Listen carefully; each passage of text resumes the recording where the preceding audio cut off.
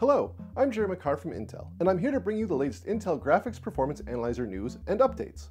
The 2020.2 release has added new features in Graphics Frame Analyzer, Graphics Trace Analyzer, and Graphics Monitor, as well as enhanced functionality for DirectX applications in the Intel GPA framework. Highlights in this release include expanded support for event tracing for Windows providers, otherwise known as ETW providers in Graphics Trace Analyzer, additional configurations for sampling intervals for Intel Graphics Metrics, and support for an extended set of Intel Graphics Metrics in Graphics Monitor. Our first update is Graphics Trace Analyzer ETW providers. This release includes expanded support for ETW providers in Graphics Trace Analyzer. ETW providers generate event data during a trace capture. Being able to view all events on the same timeline allows you to correlate events, giving insight into performance details. To add an ETW provider, open Graphics Monitor, click on the Options button, click the Trace tab, then click the ETW Providers tab.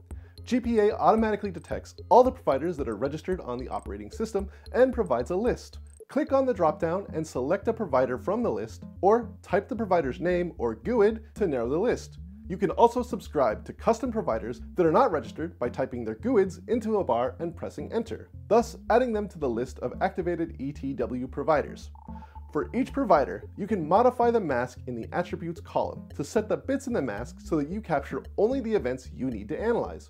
View how those events show by opening Trace Analyzer and viewing events. One further point about the ETW provider functionality. Clicking the Revert button in Graphics Monitor reverts the list of activated providers back to the default list. Our next update is configurable time sampling. This release makes it possible to configure the sampling interval for Intel Graphics Metrics in Graphics Monitor. Previously, the system-wide time-based GPU metrics toggle allowed only two modes: on, which collected metrics per frame, and off, which collected metrics every 400 microseconds. Now we have greater flexibility in terms of controlling metrics collection with granularity all the way down to a 12 microsecond interval.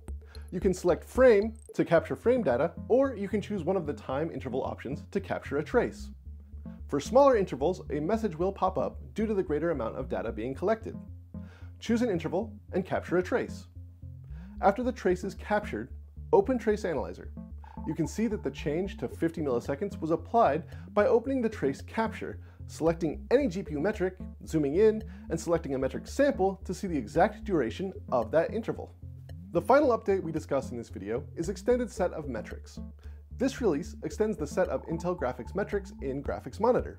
Open Graphics Monitor, click on the Options button, and click the Metrics tab. Open the Intel-specific metrics section. Formerly, Graphics Monitor showed only the render basic metric set. Now, selecting a different metrics group changes the viewable data. We can subscribe to various metrics. In this case, we chose the STC PMA stall metric set. Then, if we change to a metric set which does not contain this metric, render basic for example, the STC PMA stall metrics become gray. Now, open System Analyzer. The metric set control here is now synchronized with the control we just saw in Graphics Monitor. We chose Render Basic in Graphics Monitor, and here you can see that Render Basic is also activated in System Analyzer. And if we change to the Rasterizer and Pixel Backend metrics set here, we can go back to Graphics Monitor and see that Rasterizer and Pixel Backend is also activated there. For more information on the Intel GPA 2020.2 release and to download GPA for free, please see the links in the description. Remember to like this video and subscribe to the Intel Software YouTube channel for more Intel GPA news and updates. Thank you for watching.